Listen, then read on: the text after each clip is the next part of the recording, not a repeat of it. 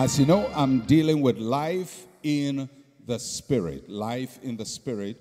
And this is part number 10 of Life in the Spirit. And my subtitle is The Spirit's Power. The Spirit's Power. And by the Spirit's power, I'm not talking about necessarily about the Holy Spirit, but I'm talking about the power of your spirit. The life of the believer is a spirit life. That means it is a life that is lived through the Spirit and not the flesh. The Holy Spirit lives in the spirit of the believer. When we say that the Holy Spirit lives in us, He doesn't live in our flesh, He doesn't live in our soul, He lives in our spirit. And the Holy Spirit reveals Himself through the spirit of the believer. The Holy Spirit works through the spirit of the believer. The Holy Spirit ministers through the spirit of the believer. And the Holy Spirit speaks through the spirit of the believer. God Himself is a spirit. We live our lives in the Spirit. And God's promises to us are always to our spirit.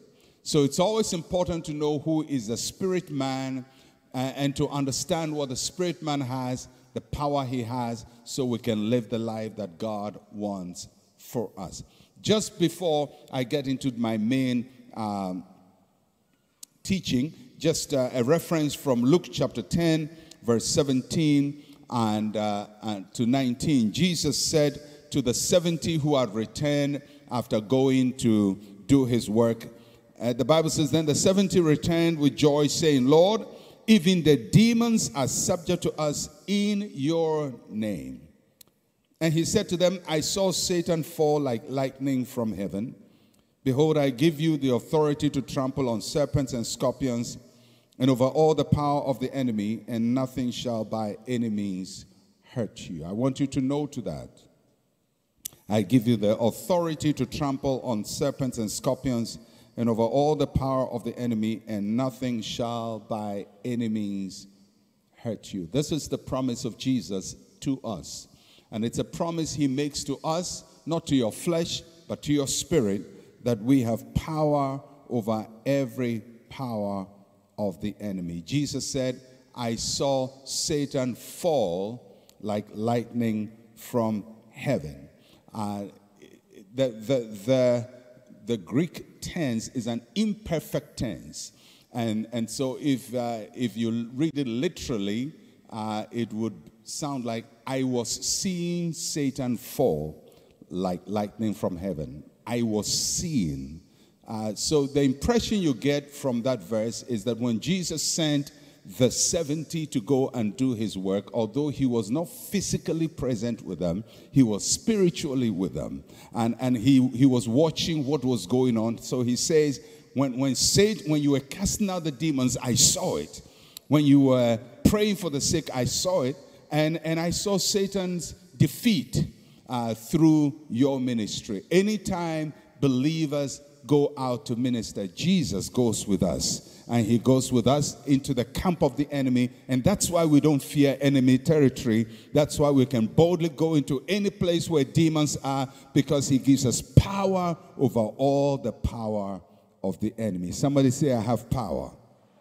All right. Now, that power is in your spirit. And it's important that we understand the power in our spirit. And that is what drove Paul to pray.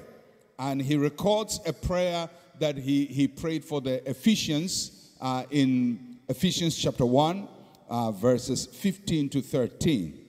And this is what the Apostle Paul says. Therefore I also, after I have heard of your faith in the Lord Jesus and your love for all the saints, do not cease to give thanks for you, making mention of you in my prayers.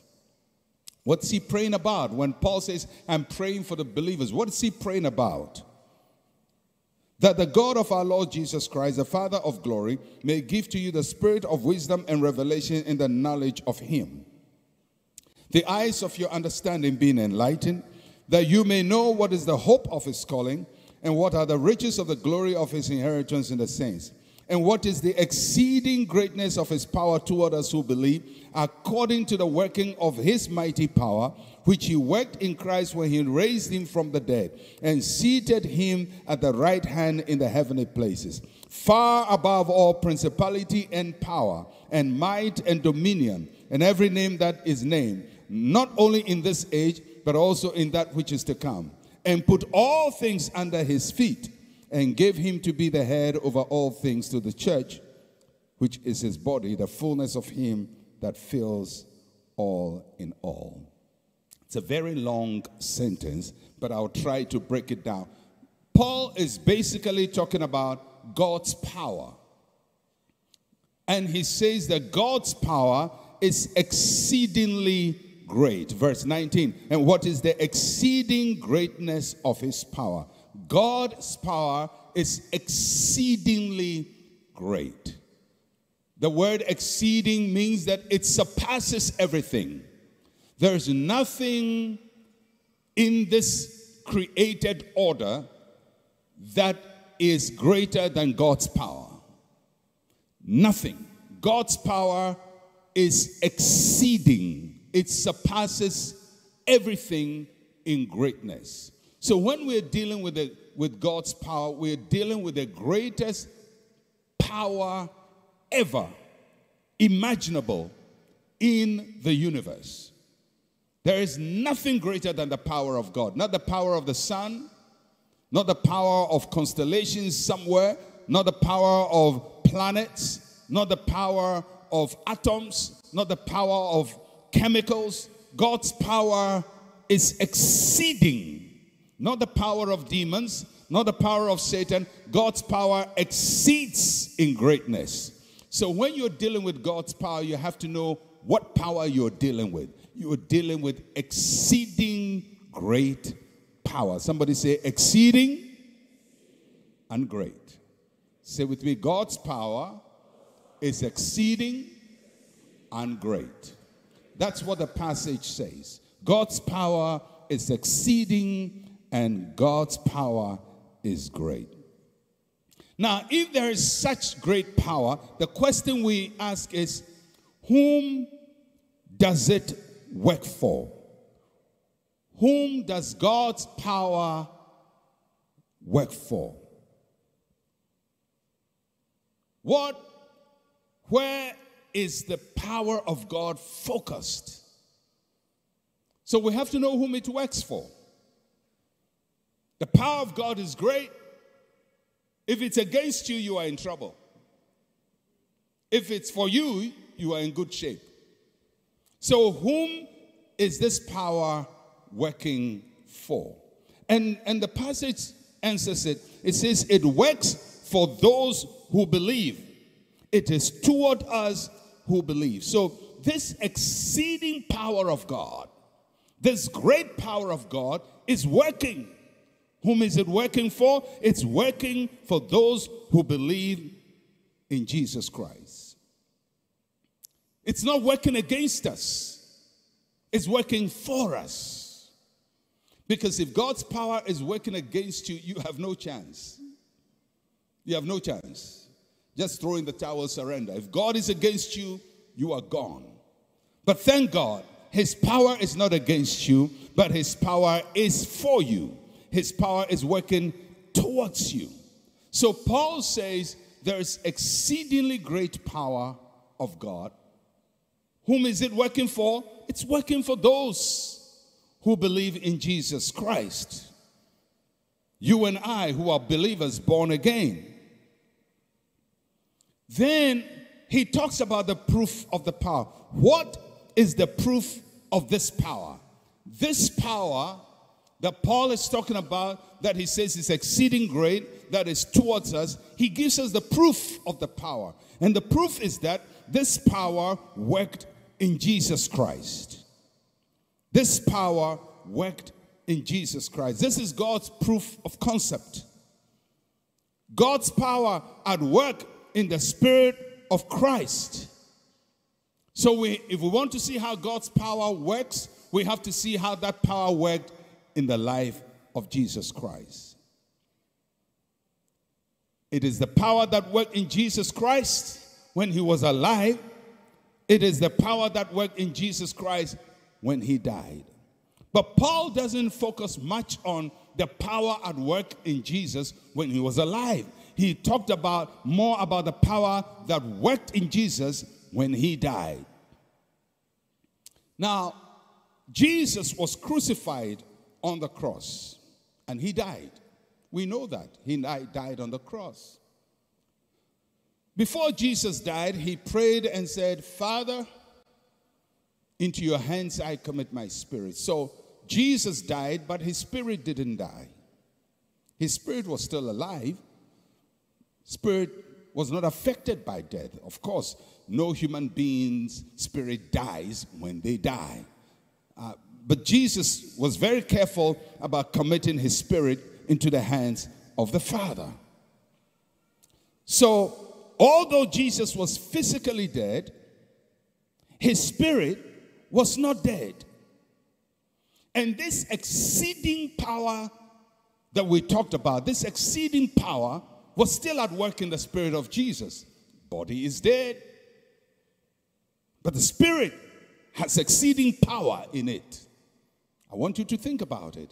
The body is dead, but the spirit has exceeding power in it. The body is dead and buried in a tomb. And a stone is rolled up the tomb. But the spirit is alive. And the spirit has exceeding power of God working in it, in the spirit of Jesus Christ. So Paul is saying that this exceeding power, the proof is that it worked in Jesus. How did it work in Jesus? It says it raised him from the dead. It raised him from the dead. Now, it may seem like a very simple thing.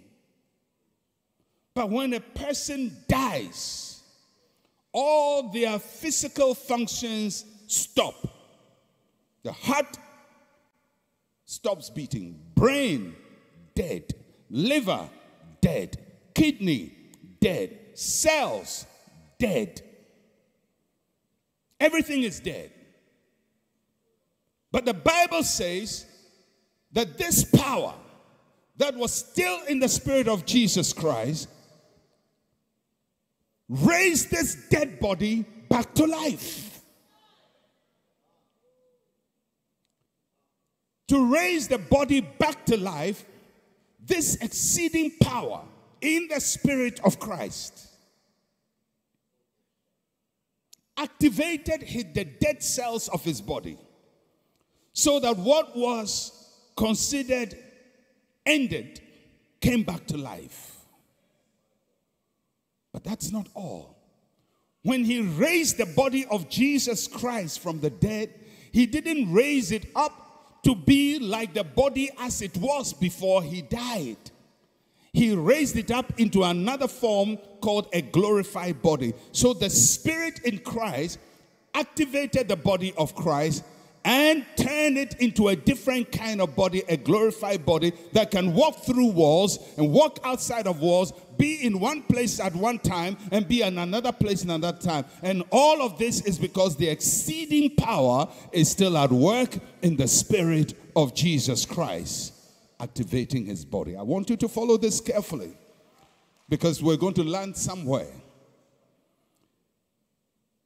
So Paul is saying, I pray that the eyes of your understanding you will get this. I pray you will get it. What do you get? That there is exceeding power that is working towards you. You say, what is that kind of power? This is the kind of power. What did it do? It raised Jesus from the dead. It raised him. It activated his body. It revived his body. It transformed his body. It made him alive. That power is at work inside you. And not only did the power raise Jesus from the dead, he says that that power seated Jesus far above all powers, all principalities, all authority, all dominion, all might. How did it happen? Because there was something working inside of Jesus that activated his body, lifted him up, seated him far above all principality. And not only that, subjected all forces under his feet. And how did it work? Because of the exceeding greatness of God's power. Where was the power working? In Jesus. How did it work? It raised him from the dead. And another way, it seated him above and subjected him to all power. So we see the proof of this concept of the Spirit in our spirit and what it does to the body of Jesus Christ. The question is, can what happened in Jesus be replicated? Did it only happen to Jesus? Can it work in our lives also? Jesus proved that it is possible for those who have partaken of human nature to be seated at the right hand of the Father. It is possible for those who have once partaken of human nature to be lifted up above all principality and power.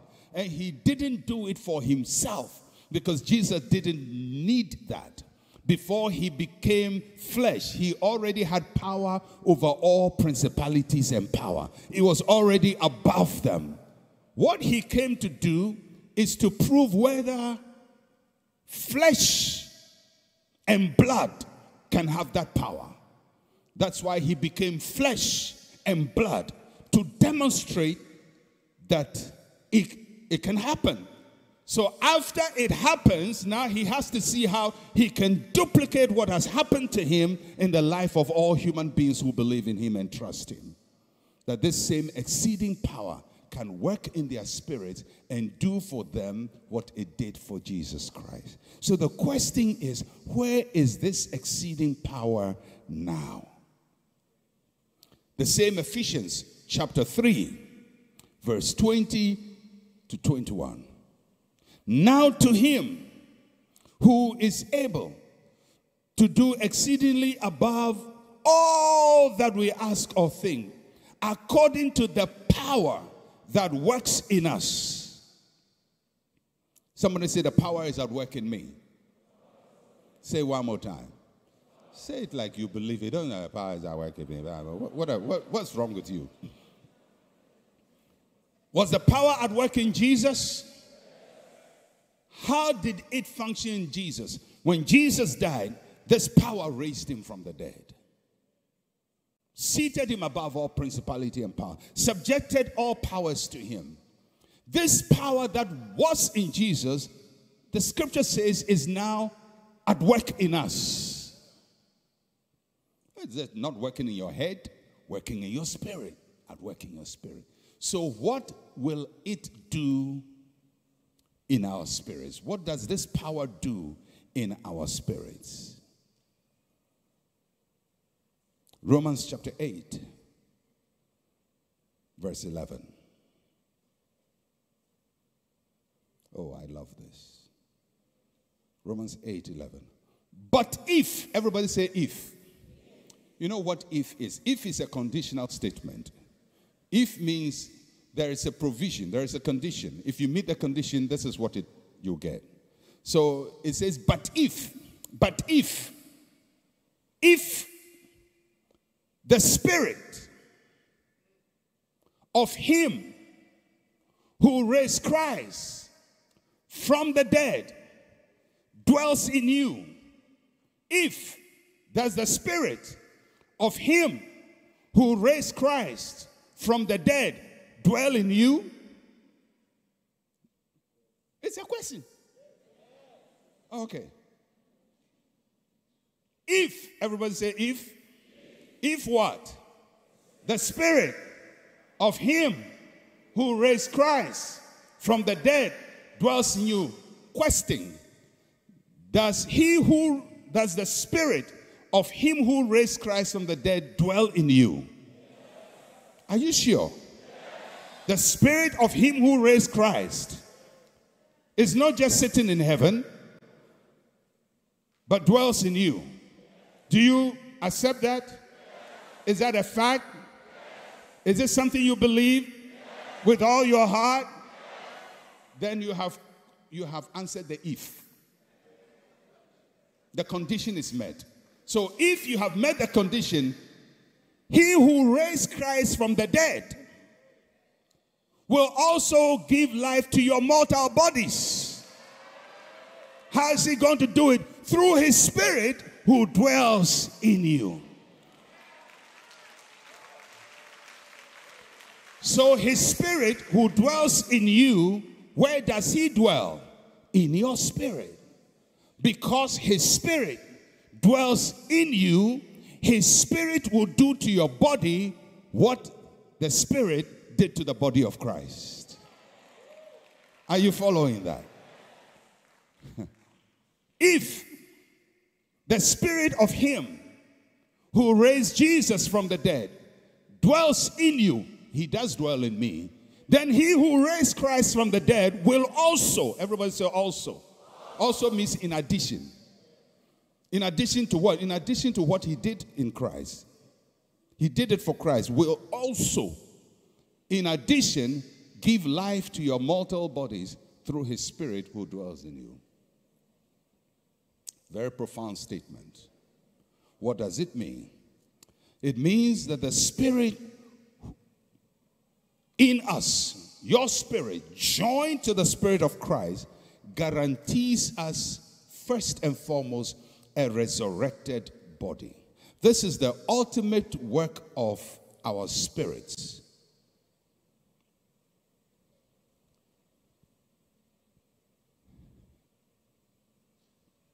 One day, if Christ tarries, we will die. One day. Not now. Not tomorrow. Not this year. Not next year. Not next 10 years. But one day. 200 years from now. Okay, one day. But even 200 years, it will still happen. But one day you will die. This passage says, if the Spirit of Christ dwells in you, then what the Spirit did to the body of Christ, he will do to you. Why? Because your spirit will not die at death. And your spirit, alive, still has the power of God in it. It's still joined to Christ. Your spirit will never be separated from Christ. Remember what Paul says? For what shall separate us from the love of God? Neither life, nor death, nor things present, nor principle. Nothing. You are joined to Christ permanently. So when you die, your spirit is still joined to Christ. And the scripture says that when Christ is coming, there will be a trumpet sound. And the dead in Christ will rise. How is that going to happen? Because your spirit is going to look for its body. In whatever form that body was in, decomposed, cremated, buried, fossilized. But the spirit is going to say, that's what I used to live in, and call it back into service.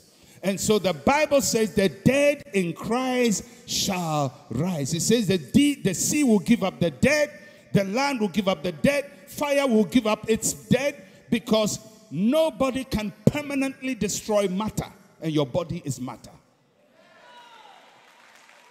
And your spirit is going to activate that body, your mortal body. So what is going to happen? Your spirit then says, I am back to service.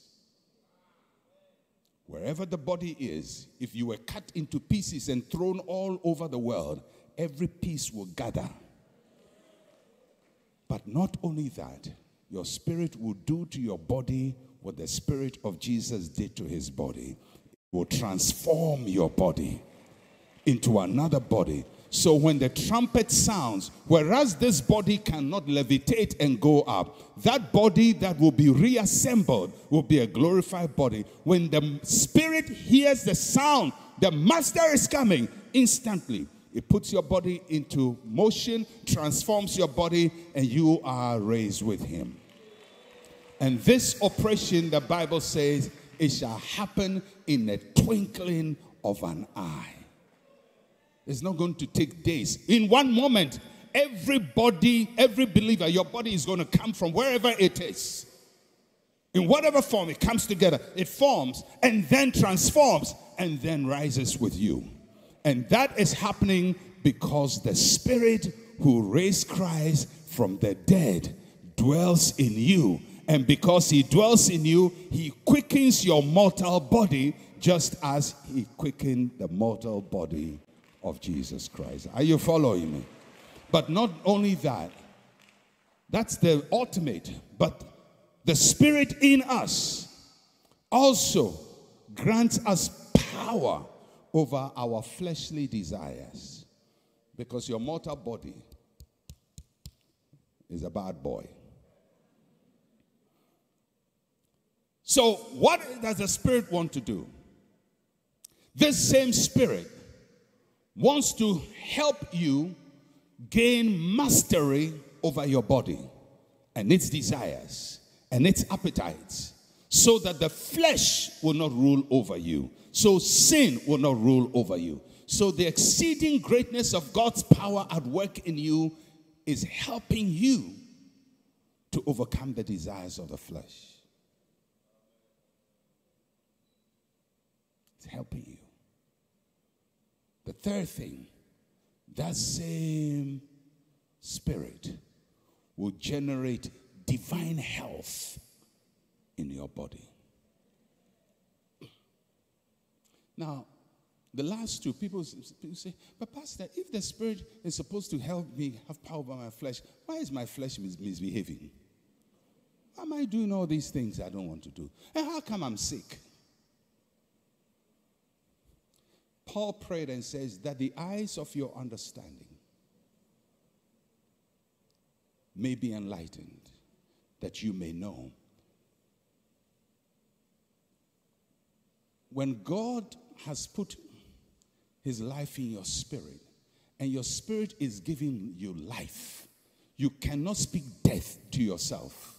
Because when you do that, you are contradicting the work of the Spirit inside of your body. You cannot speak sickness. Oh, I am sick. The way I'm feeling, I think I'm going to be sick this week. So many times, God is giving us health, but our lips are contradicting what our spirit is given to us. That is why your spirit, your soul, your thoughts, your imaginations must be in agreement, so the life of the Spirit will be manifested in your body. God is constantly renewing our bodies. He gave us a body that should live a long time on earth. He gave us that body. Our body is not designed for short-term living.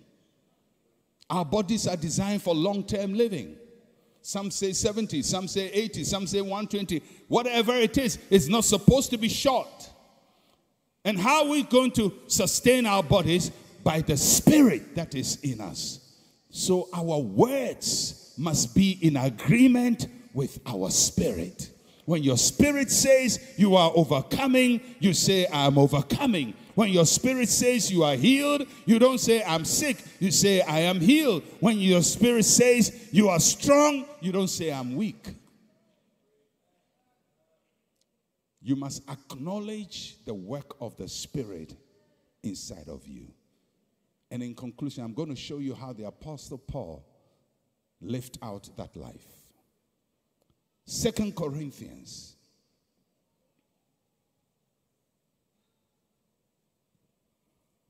chapter 4, one of my favorite passages in the New Testament.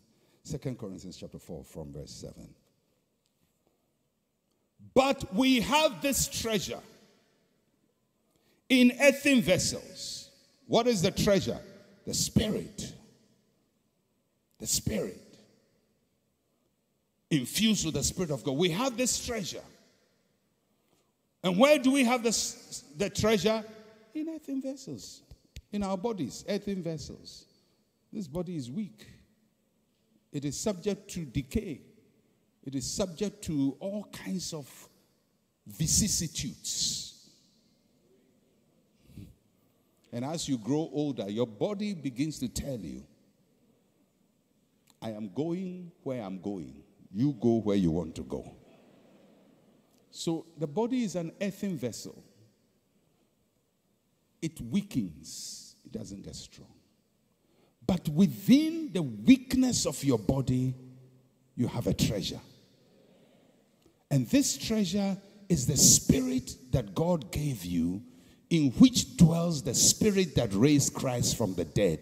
The spirit that raised Christ from the dead lives in your spirit, and your spirit lives in your body, which is an earthen vessel.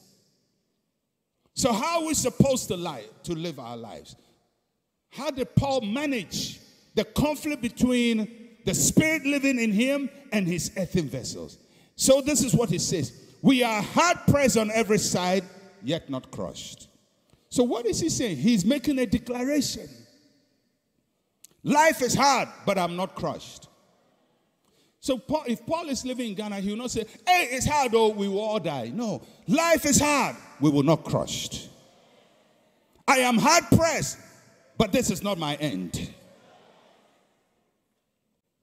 So he said, persecuted, but not. No, I'm not up to persecute. Yet not crushed. We are perplexed, but not in despair. The CD is perplexing us.